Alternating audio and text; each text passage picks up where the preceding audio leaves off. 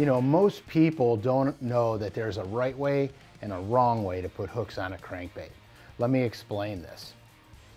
On the belly hook of a crankbait, when the hook is on properly, both hooks on the side, they ride against the side of the belly.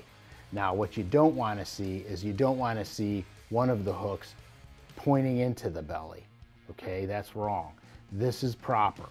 They run parallel to the belly and the sides of the bait. The back hook should have hook point up. Back hook rides hook point up. Belly hook rides hook points parallel to the body. This is going to do two things for you. One, it's going to help your crankbait come through cover better, and your hook up to land ratio is going to also improve. So remember, there is a right way and a wrong way to put hooks on a crankbait.